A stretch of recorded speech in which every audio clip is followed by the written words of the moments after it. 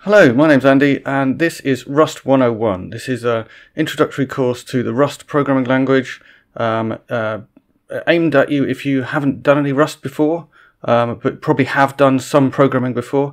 If you haven't done any programming, I probably wouldn't recommend starting with Rust, to be honest. I'd suggest starting with Python maybe, come to Rust later, or JavaScript or anything else really. Rust has some hard concepts in it that we're going to go through in this course. We're going to try and unpack them and explain why they're there and why they're so cool and great and why Rust is so awesome.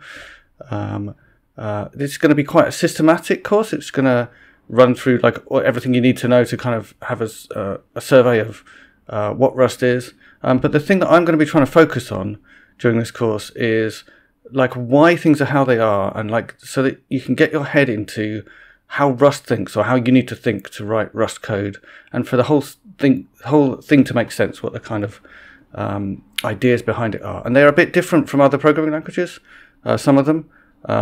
Depending which languages you've learnt before, some of them will make more sense to you and some will need more careful inspection, but we're going to try and go through all of them, make it all make sense. So today is just the intro, basically just explaining that stuff and saying thank you to the people who developed the course material. So the course material for this was developed by some cool people, including Henk and Volkert and Ruben.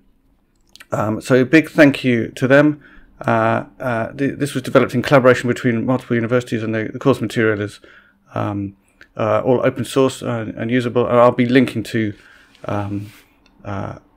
where you can get hold of the slides yourself and can even contribute to them, improve them. And also the exercises and stuff like that. During these videos we'll be doing some of the exercises, maybe even doing some live streams so that you can do the exercises with me. If you're interested in that, leave a comment below, and that'll help me decide like whether I should do that, when I should do that.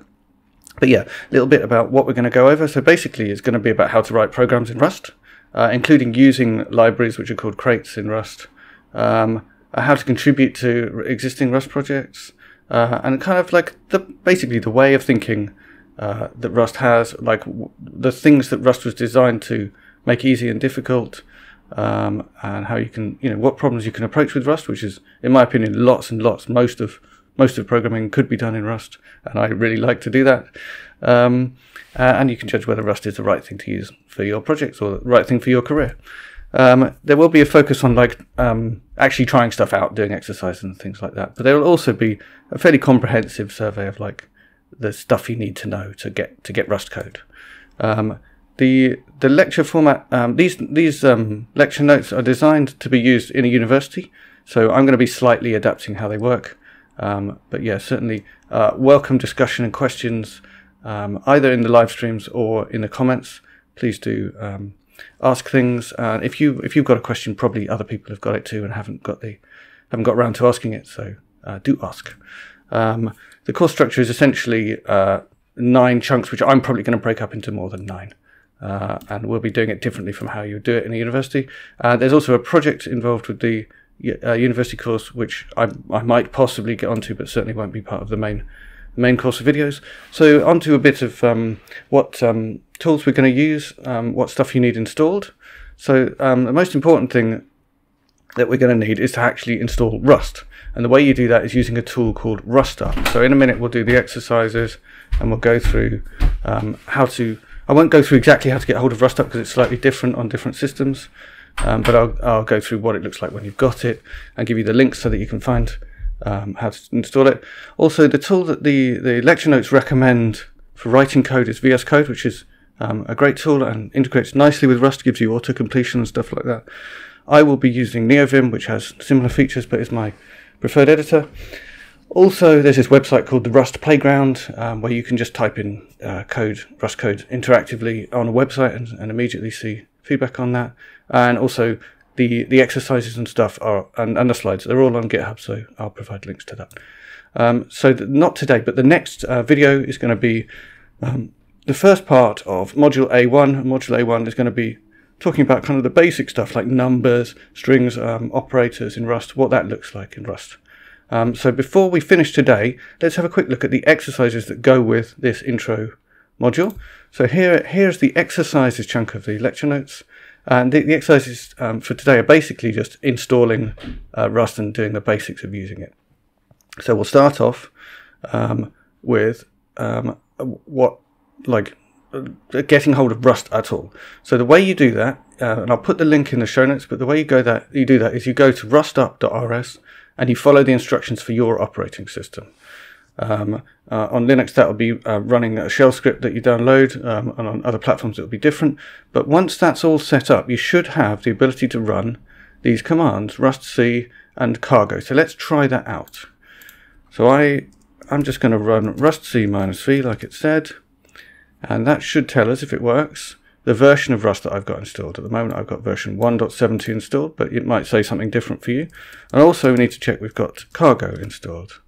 And also I've got cargo, also same version, 1.70.0. So if you've got rustc and cargo working, those are the things you need to write Rust code. And almost all of our stuff actually is going to use this cargo command, which is the sort of package management, create a project, install dependencies, compile my project.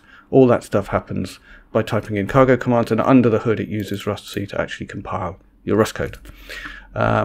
Alright, so other things that they recommend is that we should also install Rust format and Clippy.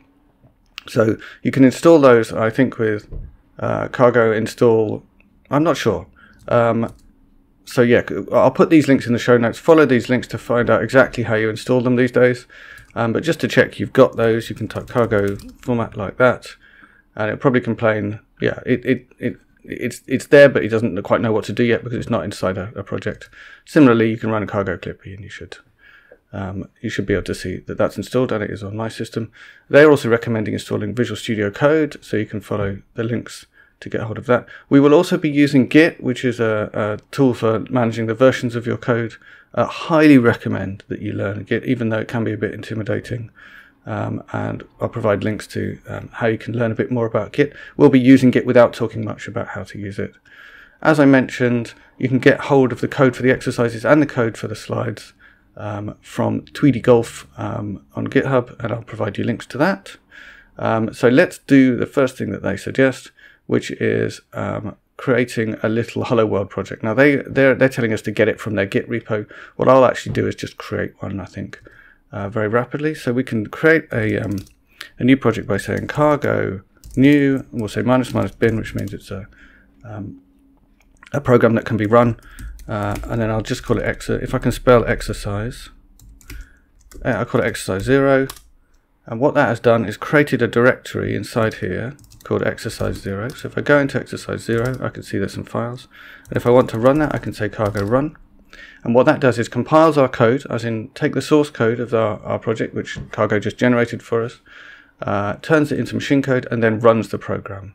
And the program prints out Hello World. So how far are we going to go with actually looking at the program? So I won't yet show you. Well, why don't I show you what it generated? So it generated essentially two files, cargo.toml. So this is the contents of cargo.toml. It's just a TOML file is just some sort of metadata about the project. So just telling us like the name of the project, the version number of the project, which edition of Rust it uses, and then if we had other libraries we were using, they would be listed under dependencies. So that's not Rust code, that is your description of your Rust project. And they also created a file called main.rs in the source directory. And if we have a look inside there, this is the Rust program that it generated for us. And we'll look in detail about all the bits of this program, what they all mean next time.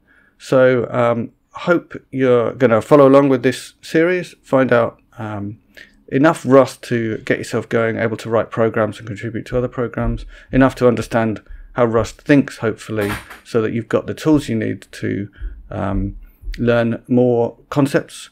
Rust has some really steep bits of the learning curve, but I'm going to try and set you up so that you have the tools, the ice pick or whatever needed to climb up those steep curves. It should be fun. Please do give feedback in the comments and let me know whether you want to join me on live streams. Thanks a lot.